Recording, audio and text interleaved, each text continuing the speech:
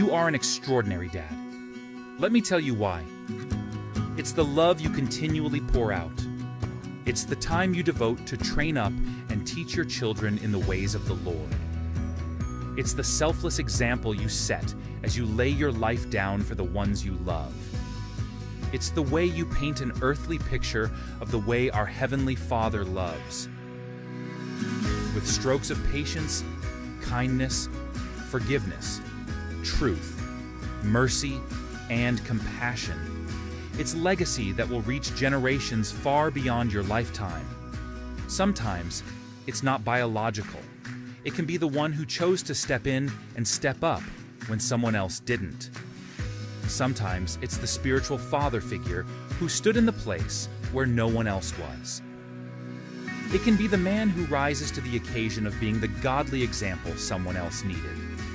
To every man who has fulfilled the role of a father figure, we honor you. We appreciate you. We thank you. We love you. Happy Father's Day.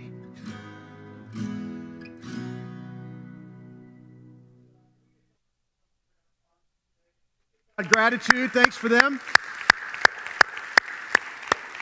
We do celebrate and honor you, both those of you who are here with us, those of you who are watching, but even those who have gone before us. We need spiritually minded, engaged, involved fathers who are shining light in a dark world. We need this, and we are grateful for you. We're celebrating you today. And if you're a father, if you're a mentor, if you're a grandfather, if you're a relational father to someone else who just needs that, you're a spiritual father to them, we just want you to know how needed you are, how important this is.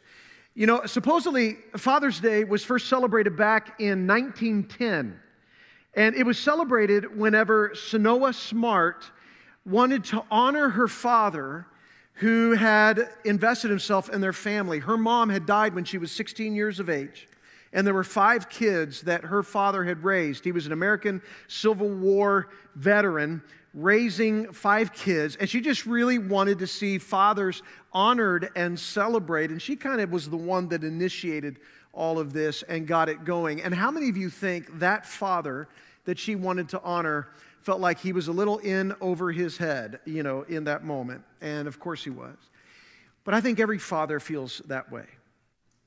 I think there is something about the challenge and the complexities of what it means to be a father that, yes, there's some natural pathways of maturity that happen through that and a dependence on God that is needed from that. But I also believe that today it's common for men to feel unprepared for some of these challenges.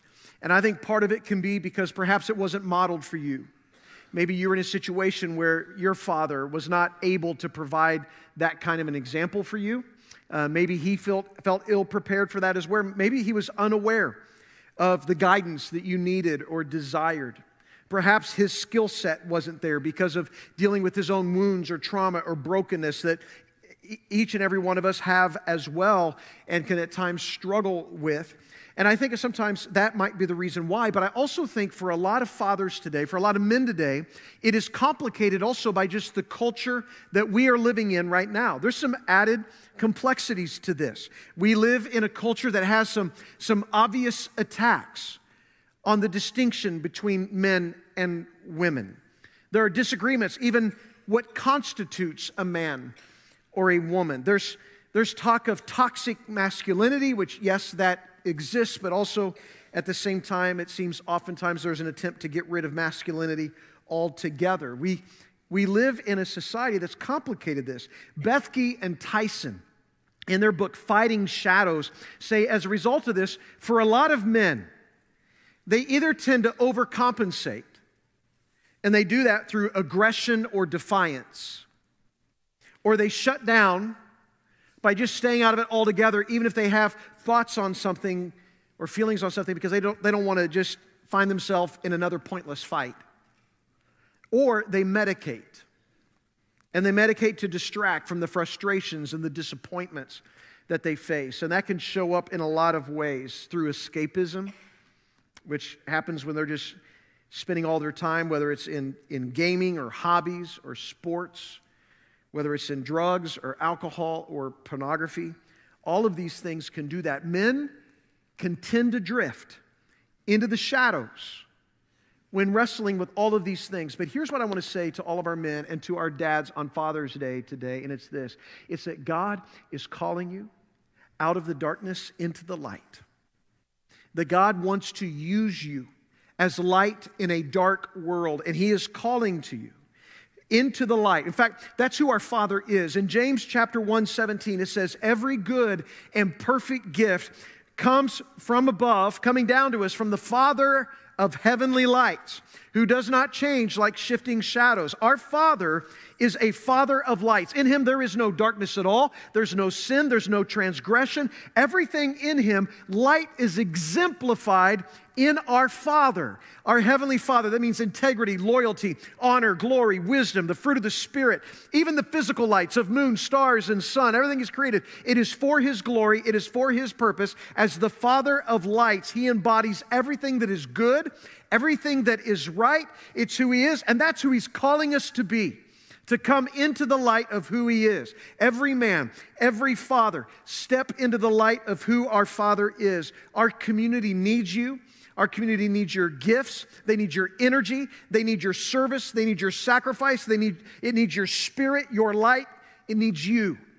And so we just want to honor you and celebrate for you and pray for you today. So I just want to pray right now. And Heavenly Father, we are grateful, God, that you are a Father who loves us, who lavishes your love upon us, that you are a Father who is good in every way, who gives good gifts to your children, that you're a Father who sets the example for us, but even more than that, you are the Father of lights, that, Lord, everything good and right and true, it is found in you.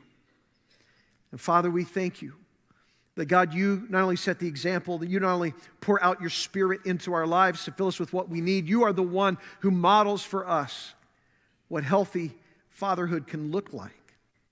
And I just want to pray for every person here today that we're honoring and that we're celebrating, that your Spirit would lead them and direct them and point them to who Jesus is so that they can shine that light in this world. And we thank you for them in Jesus' name. And all God's people say, amen. Well, this is my first Father's Day. That's a little different. It's a little different for me because 3 of my 4 kids are not here. This is a little different for us. One of them is for at least the next 3 months is in Washington. One of my children is in Phoenix, Arizona, and is moving there. In fact, closing on a house tomorrow, and then in about a week and a half, Kim and I are going to be going to help them move in and do some work on their new house and move them there to Phoenix, Arizona. So they're not here.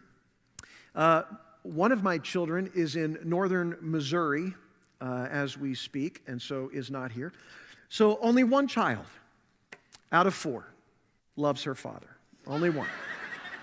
And that's my bad dad joke for Father's Day, but this really is a different season for Kim and I as our kids are out of the house and growing up in these ways. In fact, here recently, my youngest son's bedroom, we actually moved to a different spot, and that bedroom is now my wife's office and scrapbook room. It's like a she cave. It's what happened. And so we've been doing some work in there, working on that. But one of the first things we did to start that transformation wasn't just moving the things out, but it was taking out these curtains. And these curtains were put up when my son was 5 years of age. We remodeled that room to make it his, and she had bought these curtains, which were thermal blackout curtains. So they're the ones that block out all the light, but they also were supposed to help block out the heat from this very large picture window that was right there in that room. And so we were taking those down. But I remember when we were putting those up. And when we were putting them up, my son, that first night when I was putting him to bed, wanted me to crack him open just a little bit. He's 5 years old. He wanted a little bit of light to come into the room. And I remember at times when we would check on him before we went to bed, every once in a while he would ask if we could just crack the door open a little bit Because he didn't want to hear the conversations that were going on out there. That was boring. He wanted the light to come into the darkness. And every once in a while when I would go to bed, I would kind of peek in there to see how, he was resting or sleeping, and I noticed the closet light was on because he wanted light in the darkness. Spiritually speaking, and even more than that, when it comes to every part of who you are, you were born for the light. You were born for the light. This is how God created you. And the problem is sin brought that blackout curtain of darkness into your life. And it didn't just come in the world out there. Like, it's not just dark out there in the world. This is the bad news, is it's dark in here. That darkness starts in here and then even makes its way in and through our world. We are facing darkness all around us. And that is the tragedy, is not just that it's around us, but it's within us. But the good news is that light is available for all who would receive it. That there is a way out of the darkness, through the darkness, to where you can see something beautiful if you would receive it. It reminds me of Rose Crawford, a story I read about years ago, who at the time of this photograph had been blind for 50 years. For 50 years, she saw no light.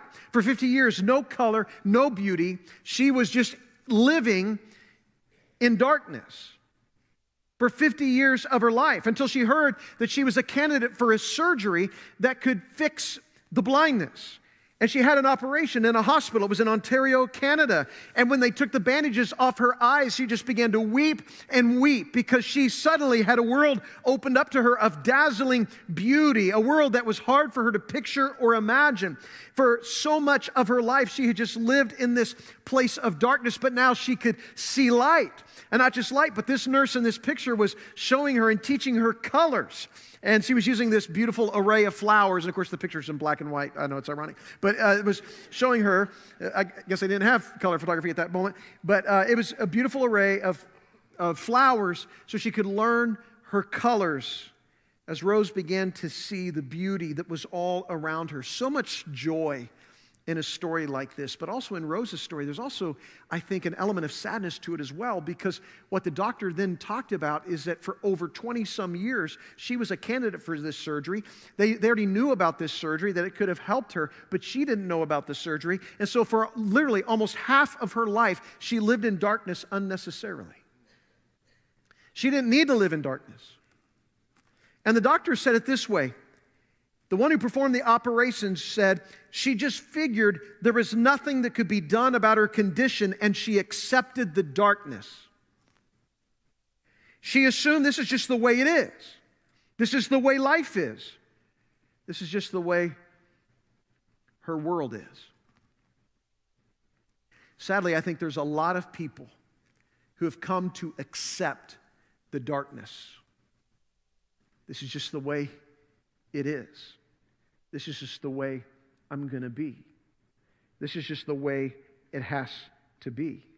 They've come to accept the darkness and live in the darkness, whether it's through sin or selfishness or greed or anger or jealousy or covetousness or self-preservation or brokenness or confusion or aimlessness. That darkness has just led them into depravity, which leads you into deeper and darker darkness. And you assume there's really not a way out of this for you.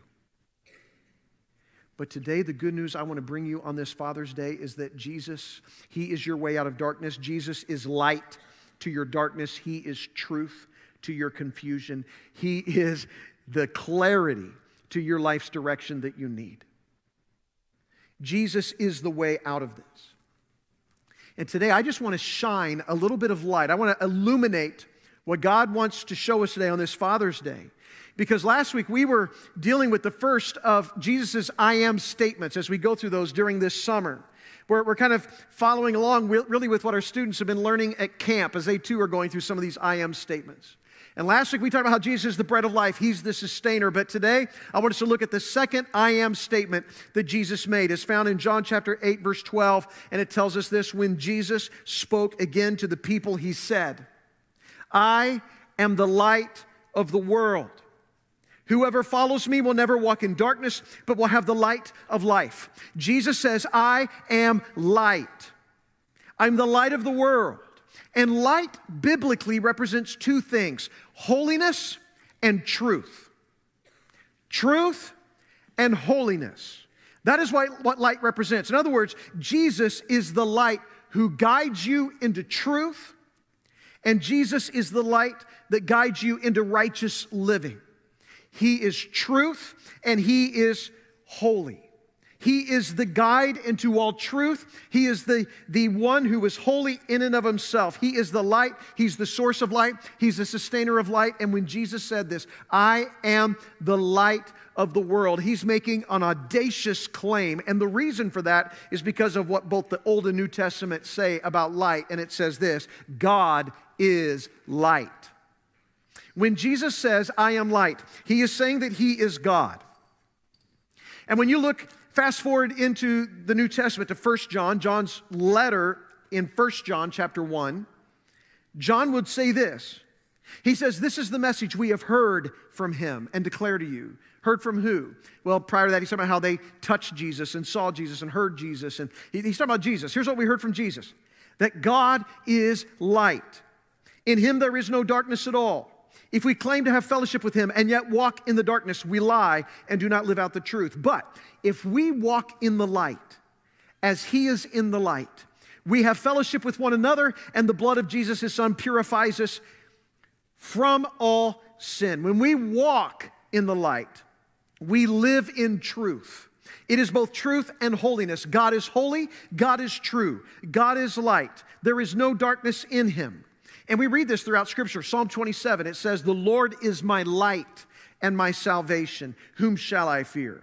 At the end of the Bible, in Revelation 21, when it talks about the new heaven and the new earth, and that God is going to dwell with us, it tells us there that the sun is not needed, the moon is not needed, and it says it for this reason: for the glory of God gives it light, and the Lamb is its lamp. The Father and the Son, God the Father and Jesus, they are the light that we need. They are the light of the kingdom of heaven. Nothing else is needed. And so when Jesus comes and He claims to be the light of the world, He's claiming to be God, to be equal with God. He's claiming to be the light of heaven. That's who He is. And John will also say the same thing in his Gospel of John, in the very first chapter.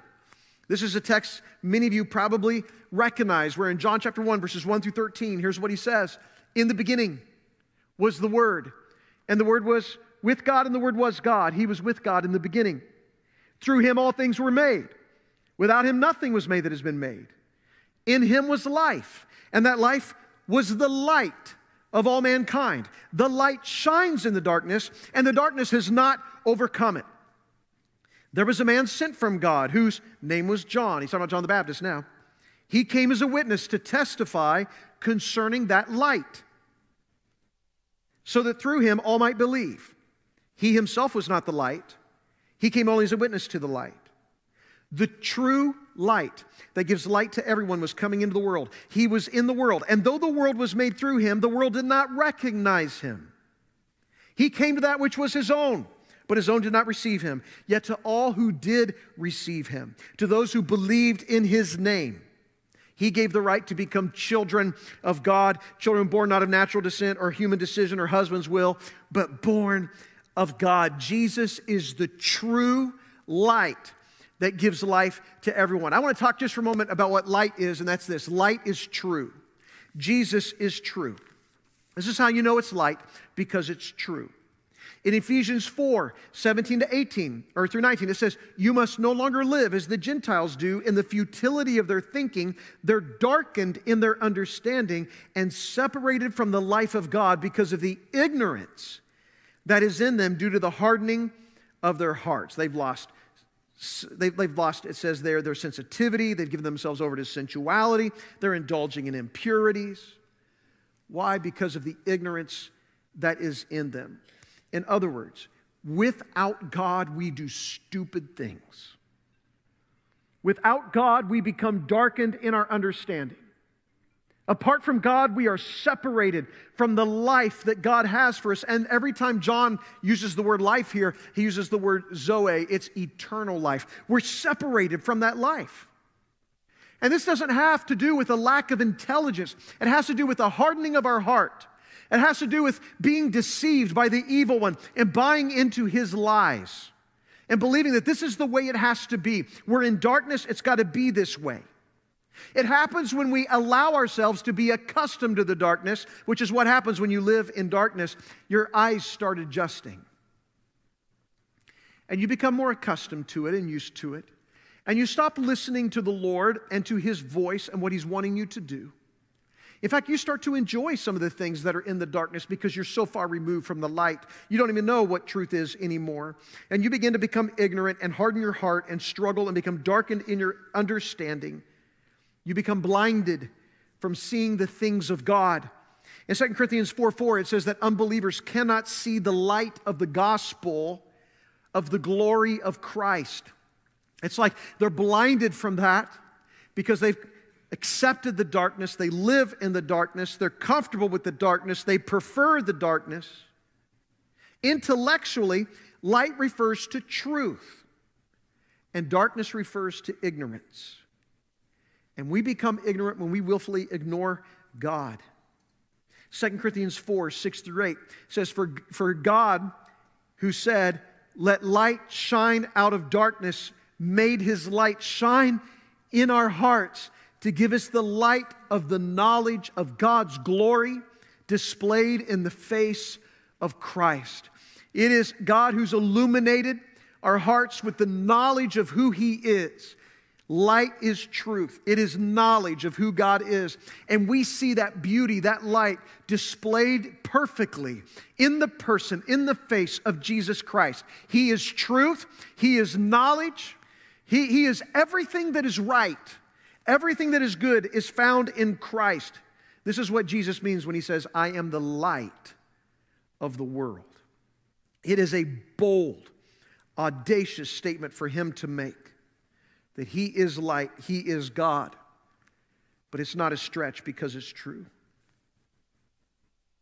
John says it this way in John 1. He says, in him was life, and that life was the light of all mankind. In him was L-I-F-E. And that L-I-F-E was the L-I-G-H-T. That life was the light. Life there is Zoe, Greek. It means eternal, divine life. This isn't the short-term breath that I have right now. It's not the duration of my life. It's not just what I live for here and now. Eternal life is in Jesus because he is the light. He's the light of all mankind. In other words, light is eternal. Jesus is eternal. It's eternal life. And when you hear the word eternal, do not think old. And some people do that. They hear eternal forever, they start thinking old. They even refer to God as the old man in the sky. You realize he's not old. He's eternal. That's very different. Eternal does not mean that God is old. God is always young. He is vibrant. He's exuberant. He is powerful. He's alive. He's forever. We grow old. God doesn't. We break down and get tired. God doesn't, because we are in a broken world because of sin. But God is perfect, and he is holy, and he is Zoe. He is eternal life, and he is offering it to us in the person of Jesus. In him we have life, and that life was the light of all mankind. We have that life which is true light, and it shines in the darkness. And here's what John says about that. The darkness cannot overcome it. I know sometimes you can just look around and just think that the darkness is winning. Sometimes you can even look within yourself and feel like the darkness is winning. You got to know the truth. Darkness cannot overcome the light of Jesus. It cannot overcome it. There is a story about a cave which was underground, which caves are in a habit of doing. It had spent its life in darkness. And the sun called out to the cave. And the sun said, come up into the light. Come and see the sunshine. And the cave retorted, I don't know what sunshine means. I don't know anything but darkness. I don't know what you're talking about. Finally, the cave ventured forth and was surprised to see light everywhere. Shocked, surprised. Never seen such a thing before. So then the cave said to the sun, "Come with me and see the darkness." And the sun said to the cave, I've never seen darkness. What is darkness? And the cave replied, "Come, see." So one day the sun accepted the invitation and entered the cave. "Now show me your darkness," the sun said. But there was no darkness there. So the cave said, "Come deeper." And so the sun went deeper and deeper into the cave. "Where is the darkness?" the sun said. There was no darkness there. "Try coming deeper." The sun went deeper, and no darkness was found. There was no darkness anywhere.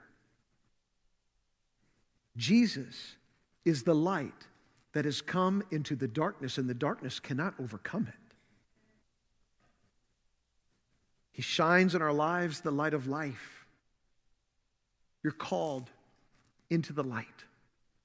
1 Peter 2:9. You are, and there's quite the list there, but he goes on, "You're God's special possession, that you may declare the praises of him who called you out of darkness into his wonderful light." He's called you out of darkness into the light. But tragically, John chapter 1, 11, 12 says that some did not receive. They didn't receive the light. They didn't receive Jesus. Some of them preferred the cave. They preferred the darkness. They loved the darkness more than light. They came to accept it more than the light. They just decided that's how they were going to have to live. John 3:19 says this is the verdict. Light has come into the world, but men loved darkness instead of light because their deeds were evil. Our hearts can become so callous, you can begin to prefer something that is far worse than that thing which is great. We can be so hardened, we prefer the darkness instead of the light because we don't like how the light makes us feel. Like in verse 20, when it says, "Everyone who does evil hates the light and will not come into the light for fear that their deeds will be exposed." It's like when your spouse or a sibling or a child comes into your room and it's complete darkness because you've got the blackout curtain thing going on, and then they flip on the light and it's just, it's painful in that moment because your eyes had grown accustomed to the dark. You became used to that. And when the light exposed it for what it was, it can almost be painful in that moment. And that's the danger of darkness. We can become more accustomed to it, familiar with it. We begin to think that that's normal, when in fact, it's taking us deeper and deeper into depravity and despair. It's not just trying to illuminate the light. We need to expose what's in the dark. John Tyson, in his book, Fighting Shadows, he quotes Carl Jung, who said, "One does not become enlightened by imagining figures of light, but by making the darkness conscious." So many Christian men today think that if we just imagine things differently, we will become better men. But the power of positive thinking hasn't worked. So much of what men have been told is nothing more than simply imagining light. You can't imagine your way into godliness or into manhood. Jung says, until you make the unconscious conscious, it will direct your life and you will call it fate. Until you allow what's going on deep down inside that is pulling and drawing you into darkness, until it's brought out into the open, until we make the unconscious conscious, then we're not going to experience the change that Jesus wants to make in our life. We've got to confess it. We've got to bring it into the open. We've got to let God deal with it. There's two things that are threatening right now to hold you back from keeping you from experiencing the light of Jesus in your life. And those things are fear and lethargy. Fear will do it because you're afraid of what this might mean or who you might become, or you're afraid that you're not going to be able to do it, or what others will think of you, or they might think you're self-righteous, or what the enemy might want to do. And so fear can cause you to shrink back into the darkness, into the shadows. And some are doing that. And lethargy will do the same thing. Lethargy just says, you don't have to do this now. You can do it later. Lethargy leads you to be into apathy or a lack of energy, a lack of vigor with God. Lethargy says, stop being so intense or so purposeful. You probably can't make a difference anyway. Lethargy will also lead you to shrink back into the shadows. Fear does it. Lethargy does it. Getting accustomed to the darkness does it. You'll be drawn back into the shadows of darkness. Lethargy says mediocrity is safe. Risk isn't worth it. But the Bible says something very different. You are not to shrink back. You're not to go into the shadows. You're not going to stay in the darkness. No, Ephesians 5:14 says, wake up, sleeper. Wake up, rise from the dead. Christ will shine on you. Come out. Come out of the darkness. In John 1:12, it says, to those who believed in his name and receive eternal life, they step into the light. They come into the light of who he is. In other words, light is something that's not just true to be believed. It's something to be walked in. Light means righteous living.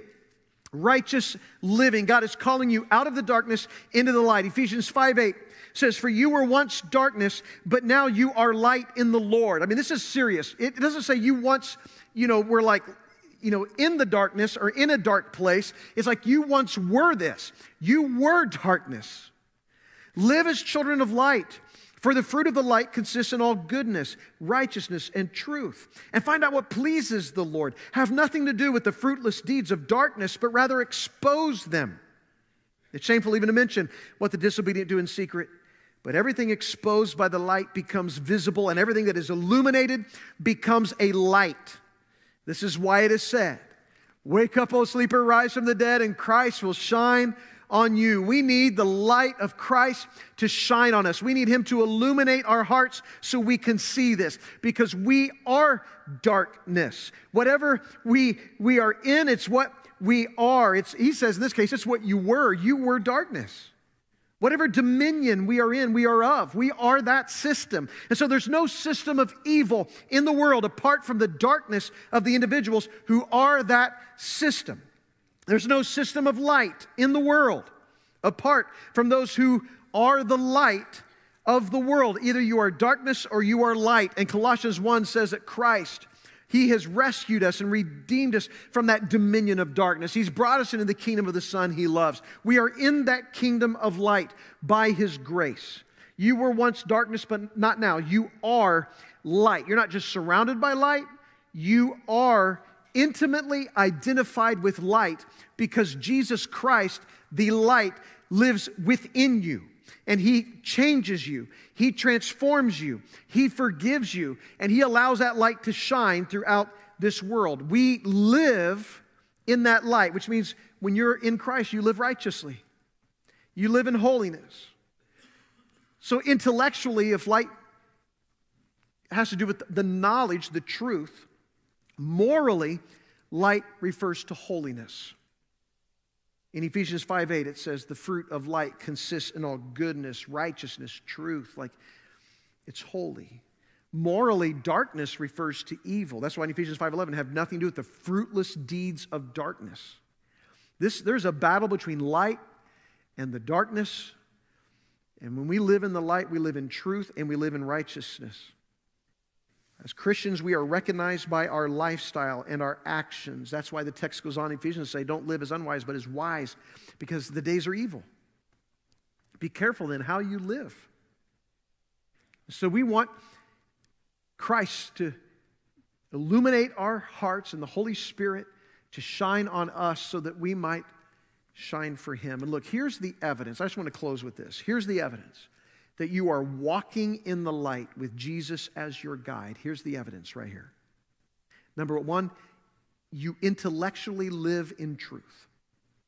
When you live in truth, intellectually, you are walking in the light of Jesus, and he is your source of truth. His word is your source of truth. Ephesians 4:20 says you were taught in accordance with the truth that's in Christ Jesus. Apart from him, there is no truth. Number two, you morally live in holiness. You intellectually live in truth. You morally live in holiness. Ephesians 5:8 says the fruit of light consists of goodness, righteousness, and truth. And so we walk humbly and holy with the Lord. Number 3, you willfully seek to please the Lord. He is your aim, not anyone else, not any person, not any other authority. Like, you willfully seek to please the Lord. Ephesians 5:10 went on to say, find out what pleases the Lord. Test and approve, it says, of what pleases the Lord. Like, lay out your life into the open so that the light can shine on it and reveal what is there.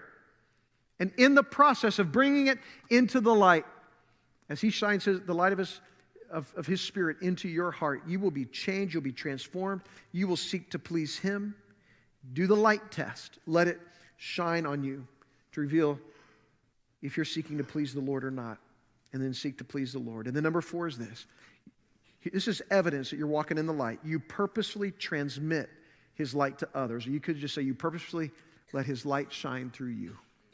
In Matthew chapter 5, it tells us there that not only is Jesus light, but when you're in Christ, you are the light of the world. You are the light of the world. If Christ is in you, He's going to shine through you. It's how it works. Hide it under a bushel. No. If Christ is in me, He's going to shine through me. There was a couple who took their young son with them on vacation, and they were actually going through Europe and visiting some of the infamous cathedrals that were there, seeing these beautiful structures, stained glass windows, many of them named after the saints, many of the saints depicted in those stained glass windows as they went through those cathedrals throughout Europe. The boys' Sunday school teacher knew the family, knew the trip, knew what they were doing, all this stuff. So when they got back, and that Sunday, that boy was in his class with his teacher who knew they'd taken this trip. The teacher asked the boy this question, and she just asked him, did you learn what a saint is? Did you learn what a saint is? And the boy started thinking about that. That word had come up a lot. Buildings named after saints. Started thinking about the stained glass windows with the saints in it. And here's what this young man said to his teacher. He said, a saint is a person who the light shines through. A saint is a person who the light shines through.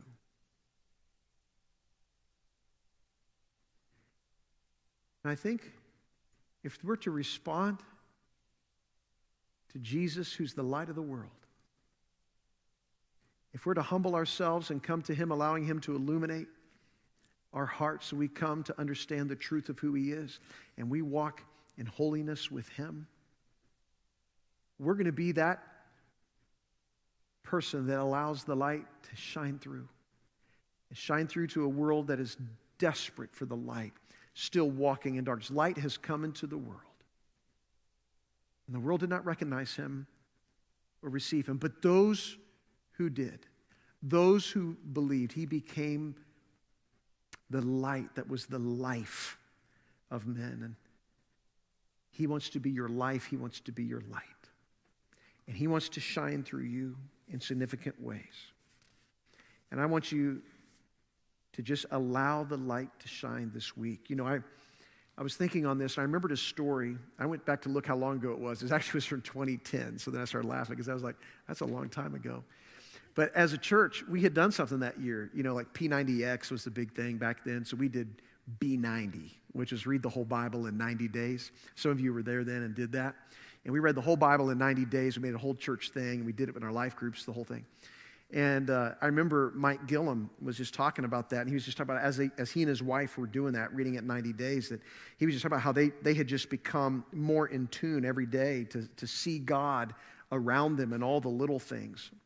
And he told me a story about that, an example of that, because he said that week they'd gone to the credit union, and when they went there, pulled up in their car, they saw this couple, a man and his wife, and they were frantically looking through the grass there in front of the credit union. And the guy had a metal detector, and they were obviously looking for something. And he was like pulling it like right next to him. And so he rolled down his window. He says, "What are you guys looking for?" And he said, "My husband's wedding ring." And they'd been doing lawn care there the day before, lost the ring, had looked that afternoon, couldn't find it, got this metal detector. They were trying to find this ring, and they had no luck that morning trying to find it. It meant a lot to them, and they were going to spend some time trying to find this thing.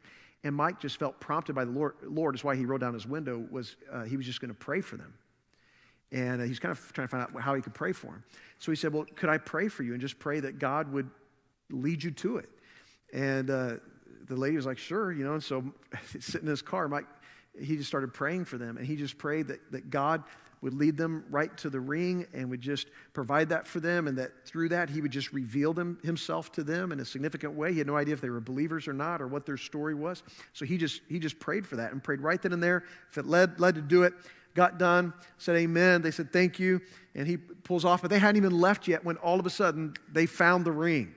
And they were celebrating. They found the ring. Mike and Linda, they were like, we were celebrating, I think, even more than they were, just feeling prompted by God to pray for them, and that God would choose in that moment just to answer their prayer in that significant way and reveal himself in a way to them. Because really, from that day forward, they were going to tell that story again. And every time they tell that story, we looked all afternoon, couldn't find it. We got a metal detector. We were out there in the yard. We couldn't find it. Some guy pulled up in his car. He said, can I pray for you, as you'd find your ring? And then we found the ring. It's like God gets the glory in the story because they were just sensitive to the Holy Spirit's leading, that they would just illuminate whatever situation was going on there just with the knowledge of God and his care for them and his love for them. And they would just pray for them in that moment. They let the light shine through. And as we leave today, I know for every father that's in here, God wants the light to shine through. I know for every person that's in here, God wants the light to shine through. I know for a lost world out there, God wants the light to shine through. And that is our prayer right now. So, Lord, I just pray that we would let your light shine through. That Jesus, each and every one of us, Lord, would trust and believe in you because you are the light of life. Lord, I pray that for those in this room who have never surrendered their life to your lordship, confessing you as Lord and Savior, believing in your name, repenting of their sins. For every person here today who's not yet been baptized into Christ in that moment of surrender, Lord, I pray that they would humbly come to you today to believe you, to trust in you, to receive you. Lord, I pray for every person here today who's grown accustomed to the darkness and been drifting back into the shadows, thinking this is the way it has to be. I pray your light comes bursting through into their soul. You would illuminate in their life what needs to change, what they need to give up and release. Lord, those areas of sin in their life that need to be confessed to you. Lord, I pray that there would be a revealing as you open their eyes from the blindness, from the darkness, so they could see you, Jesus, and see the beauty of who you are. And they would walk with you, walk in holiness and walk in truth, and they live in that. Lord, I pray that as we leave today, we would let the light shine through us, knowing that you are light for a dark world, and that is the hope that this world needs. Thank you, Jesus, for being the light. And we pray this in Jesus' name. Amen.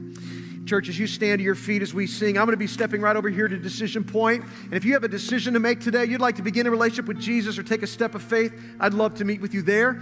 Our prayer team is going to be on the sides of the room today. They would love to pray with you there for anything that you might be experiencing, going through. They'd love to pray with you there. But as we sing, let this be a moment right now where we invite the light to shine into our hearts. I'll meet you right over here.